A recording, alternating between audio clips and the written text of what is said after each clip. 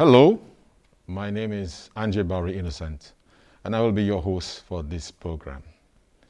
March 8th is celebrated as International Women's Day. And in celebrating this day, the International Men's Network, in collaboration with NTN and the Gender Relations Department, have sought to create this program titled Celebrating Women and Their Contributions. On today's program, we'll be looking at a mother and a wife. Now, the thing about a mother is one of the first people that most babies see when they're born, as they're born, is the mother.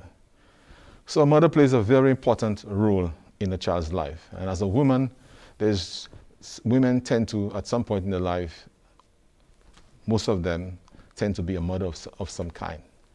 So celebrating the womanhood in terms of motherhood is a very interesting person on our program today, Miss Janelle Mark. Welcome, Miss Janelle Mark, to the program. Yes, thank you. It's a pleasure to be here. All right. Now, as a mother, Miss Mark, as a mother, what is one of the things you enjoy most about being a mother? What is the most enjoyable part about being a mother to you as a woman? Well, one of the most enjoyable parts about being a mom is when you're having a bad day. When you're having a bad day and you go home to your children, the children uplift you. You know, they make you feel better, especially if you're really down. You know, you get that joy from your children.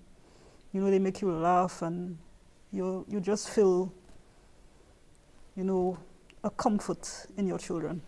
Wow. That's interesting, you know. I think I share that same sentiment as a father also. And one of the things I enjoy is when I do get home and the way my daughter is excited to see me, it does make you kind of forget about how bad the day was, if there's a bad day at all, you know, and that is a true statement in fact. Yes.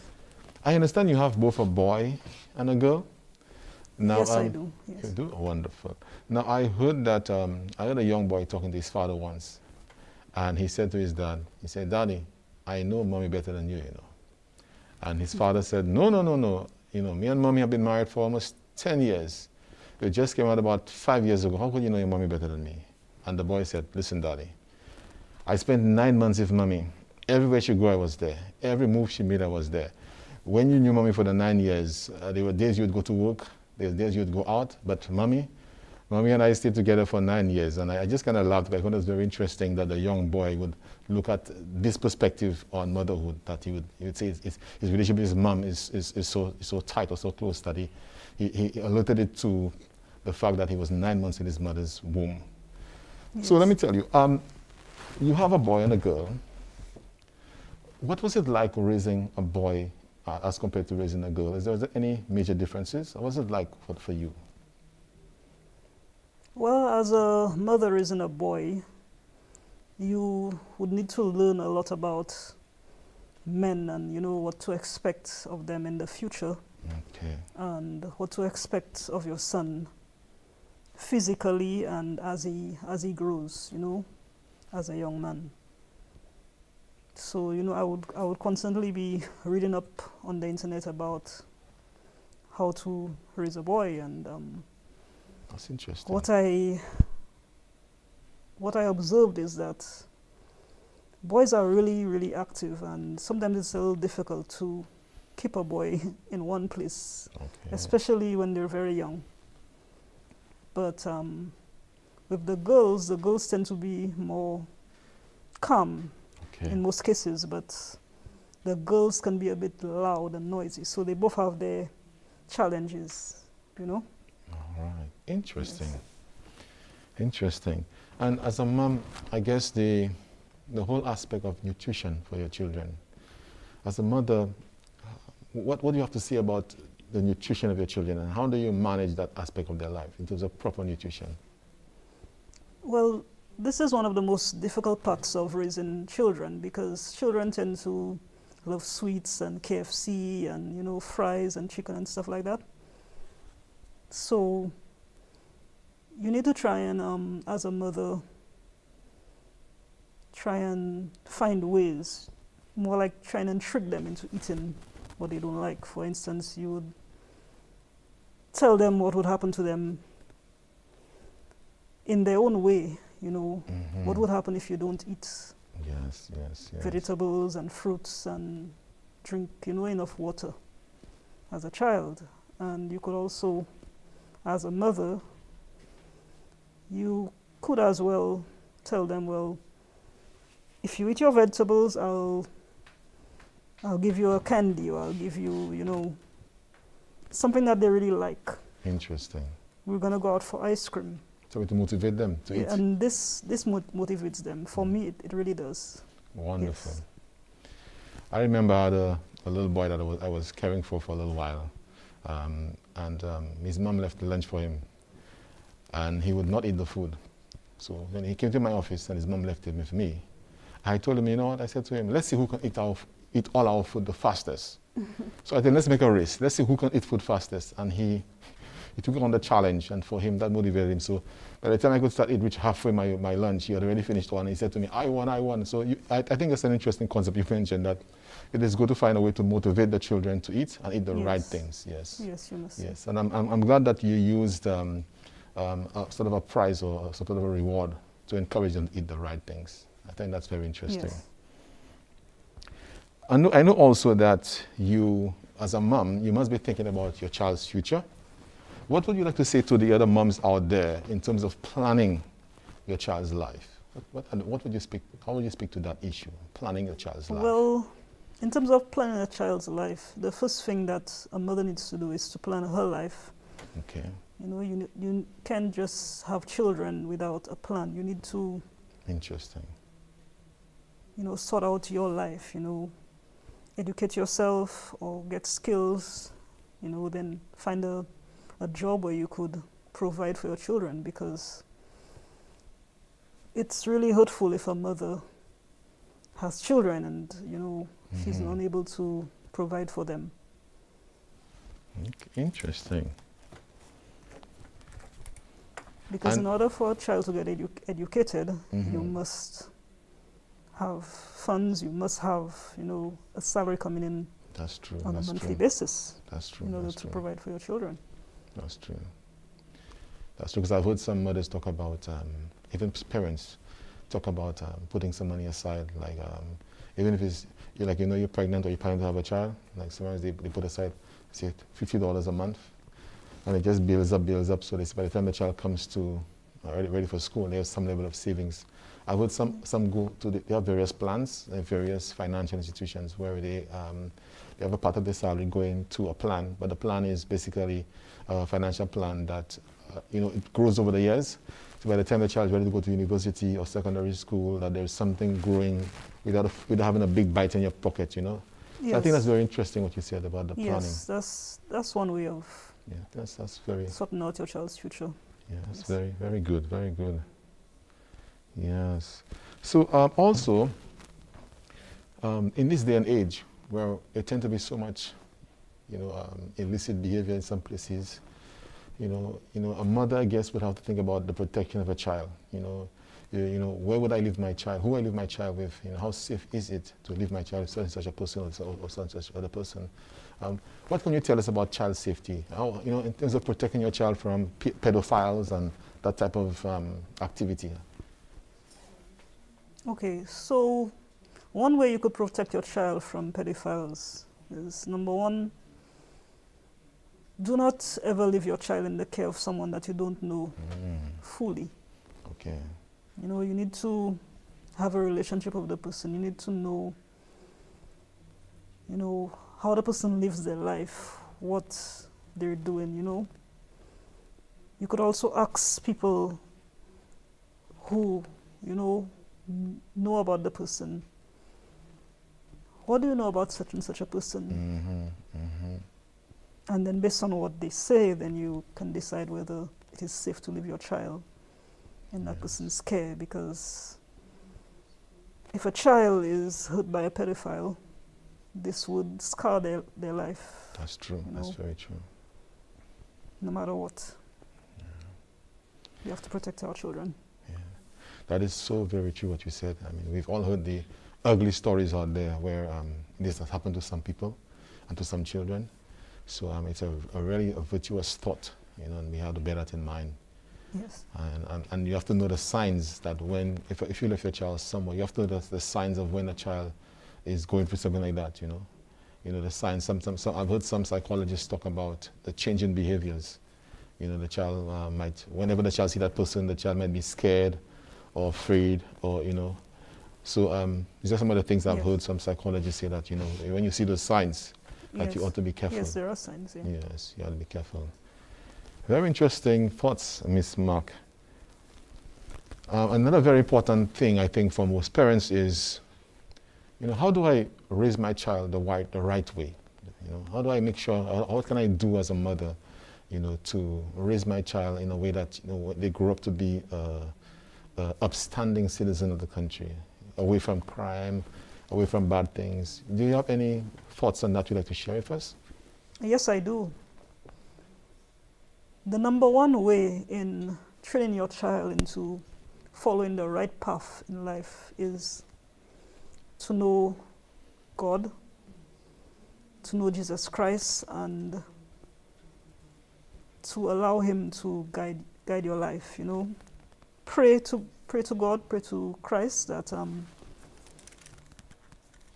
He would give you that guidance as to where you should go. Because in life sometimes we make decisions and this is not what God really wants for us, and walking down the right path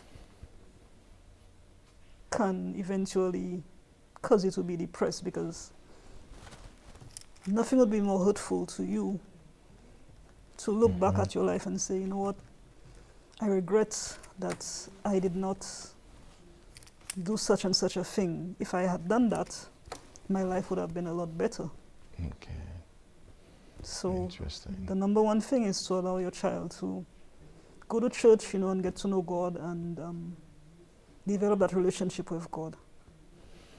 The second thing you need to do is to have a relationship with your child. Always speak to your child and explain to them, you know, enlighten them as to what life is about and why they should not make mistakes like taking drugs or getting hooked on alcohol and many other things, you know. All right. Interesting. Yes. Some solid food for thought. And the other thing is you could have a relationship with your child where you sit down with them, you read with them, you know, you laugh with them, ask them questions. You know, how was your day? What did you do for the day?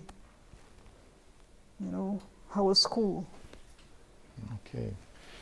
Thank you, Ms. Map. I must say that, you know, you've said some very profound things and some very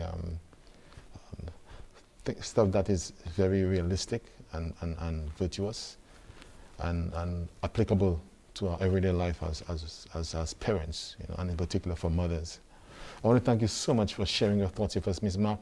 Now today, apart from just discussing motherhood with Ms. Mark, one of the things we want to do in today's program, since we're celebrating women, we want to look at the exhibit or the showcasing of talent. Now, Ms. Mark is talented in the area of singing, viewers. She's a powerful singer. So we want to invite Ms. Mark to, at this point, to showcase her talent of singing to you. So stay tuned. There's a hero. If you look inside your heart, you don't have to be afraid of what you are. There's an answer. If you reach into your soul, and the sorrow that you know will melt away. And then a hero comes along with the strength to carry on.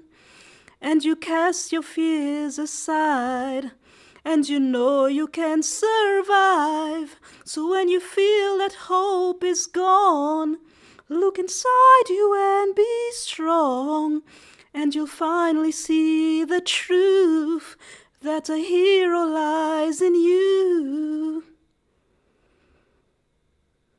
It's a long road when you face the world alone. No one reaches out a hand for you to hold.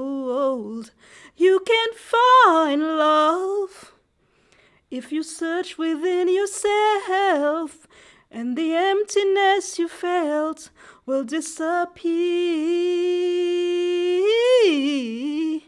And then a hero comes along with the strength to carry on, and you cast your fears aside, and you know you can survive. So when you feel like hope is gone, look inside you and be strong, and you'll finally see the truth that a hero lies in you.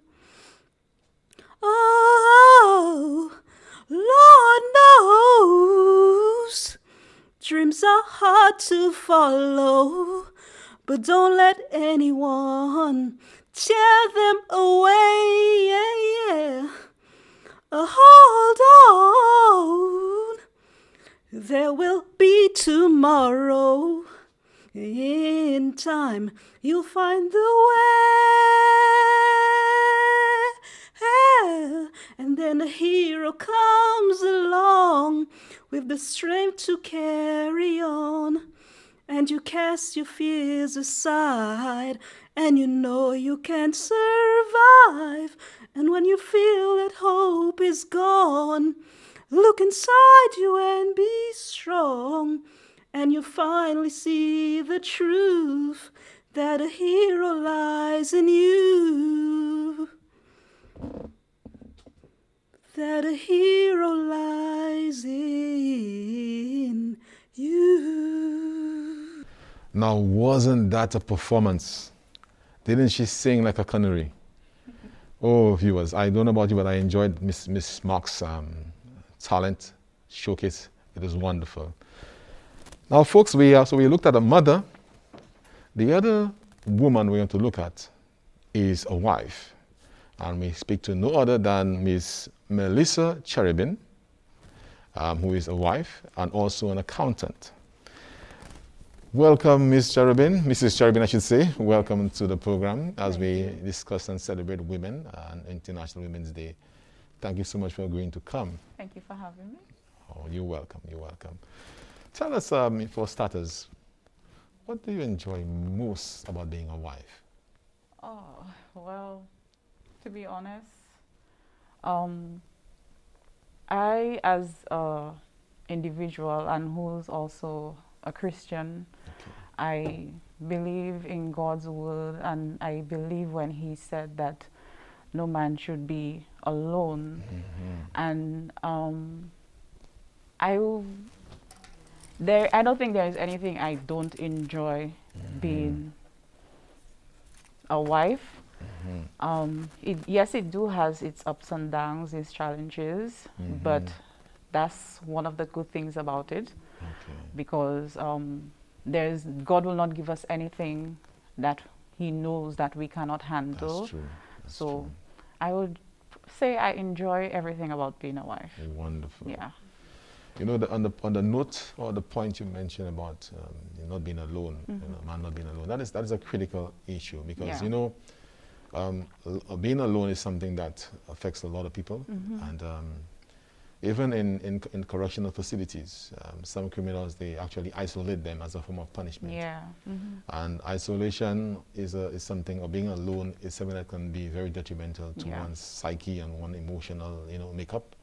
So I could understand that, you know, that a woman, you know, being with a man in a house as a wife, you know, that companionship is very critical. Yes. You know, I guess when he comes home, he has somebody that he can at least talk Yeah. about his day if he wants to.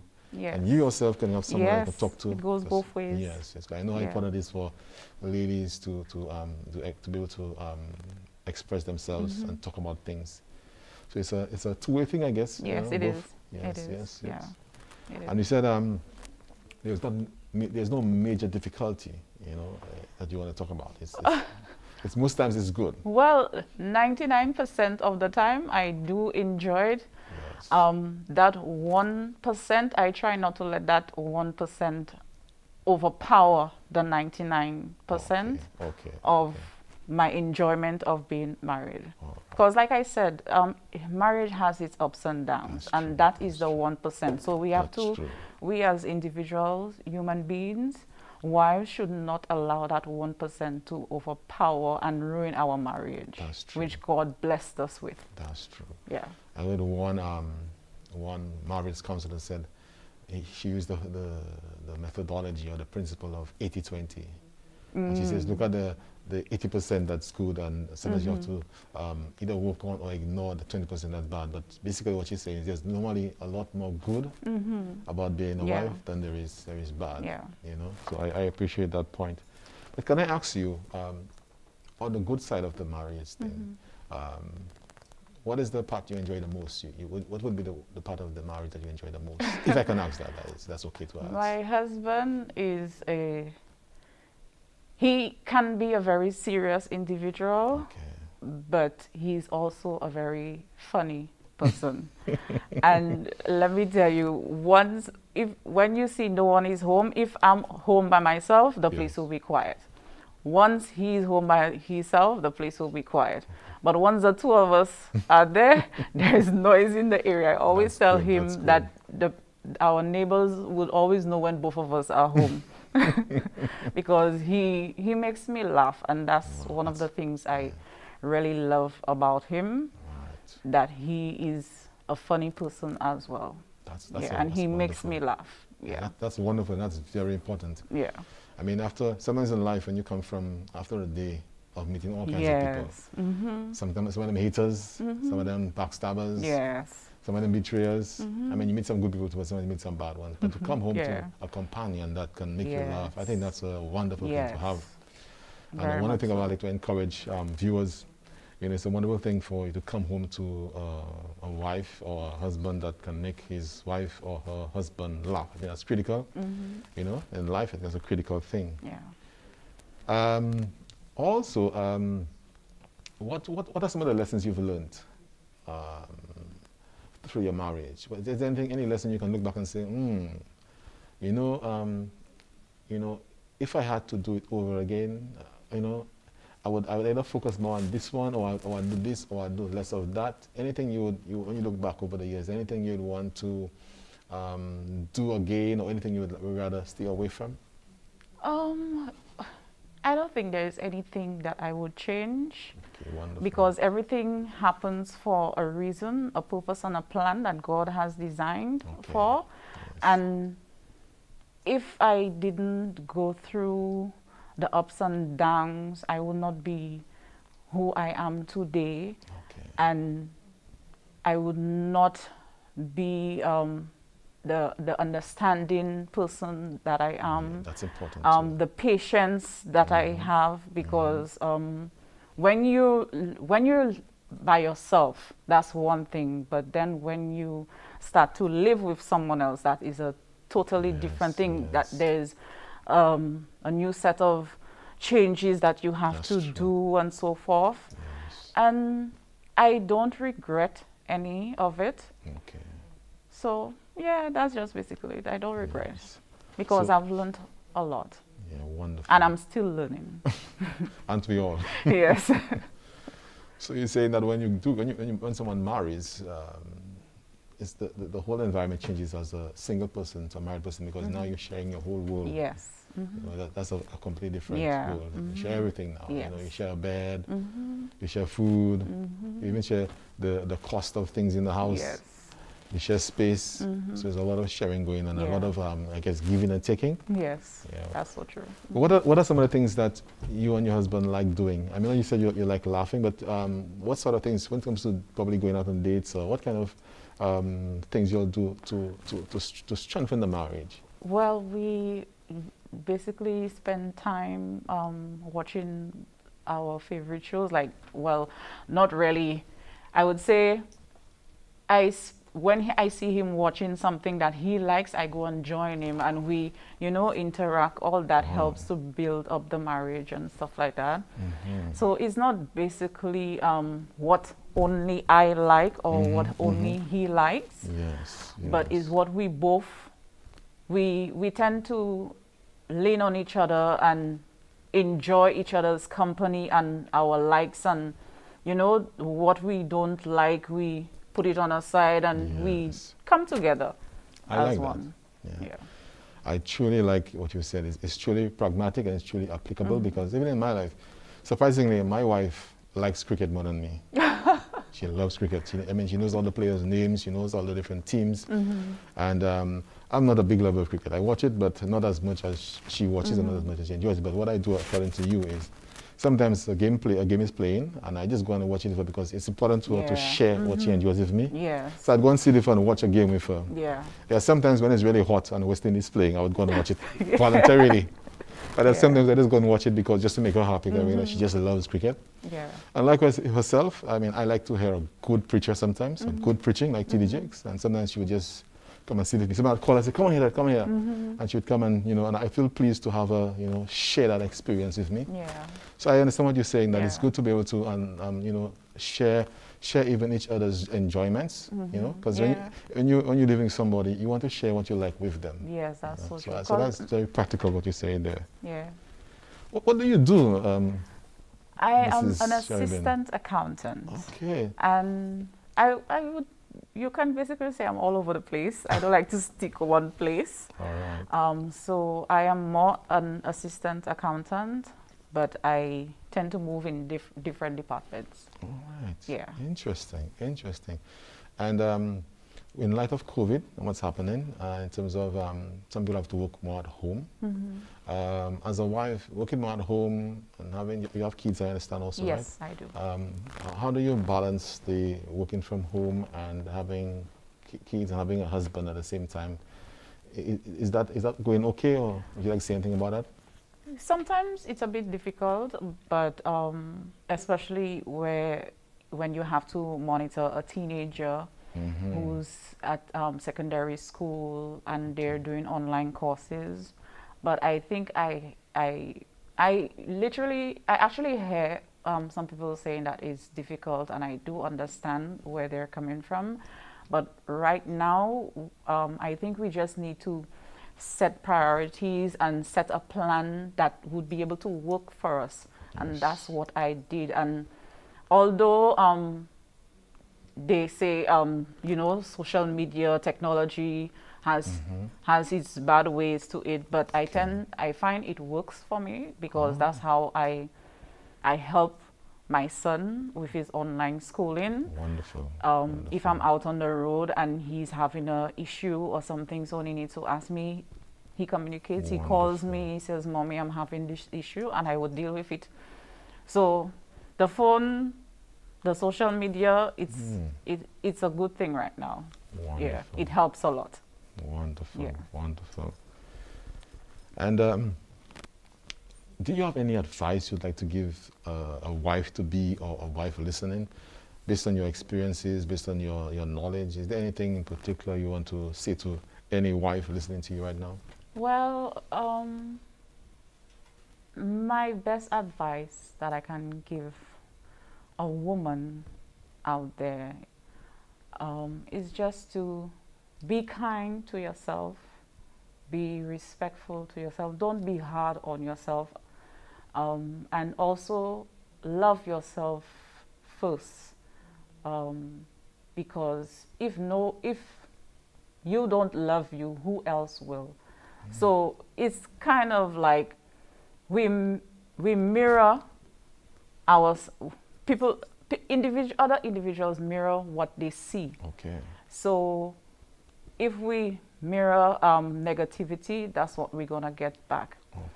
If we mirror positivity, that's what we're gonna get back. So it's just basically, don't be hard on yourself. Be true to yourself, ladies. Be respectful to yourself, and that is what you're gonna get back. Very powerful words there. You know, make sure you can love your own self, ladies. Powerful words, powerful advice from Mrs. Cherubim. Thank you, my dear, for being there. Now, before you go, we want you to showcase your talent, because on this broadcast and this program, we're not just talking about the issues, but we want to give, since we celebrate women, we want to celebrate women's talent. And I understand that you're a powerful singer also.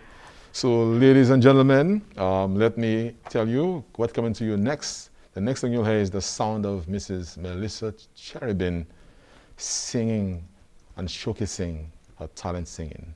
Thank you. At last,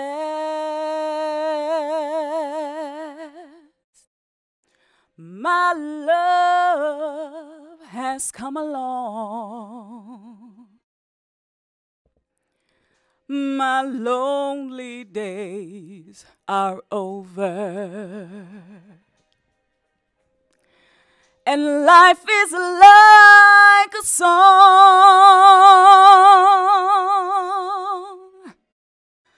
Ooh, yeah, yeah, at last. The skies above are blue. My heart was wrapped up in clovers. The night I looked at you,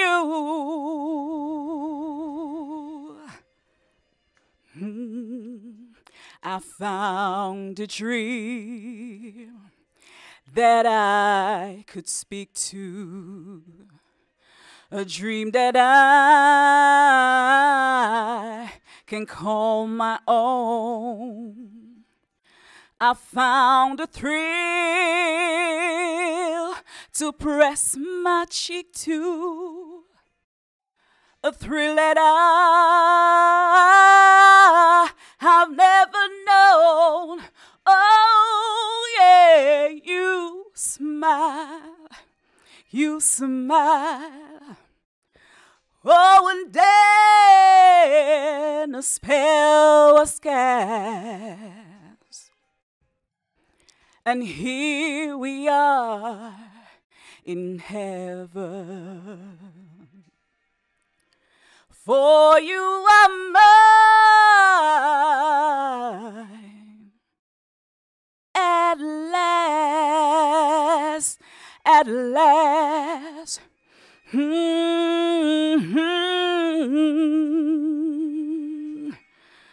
Ooh, at last.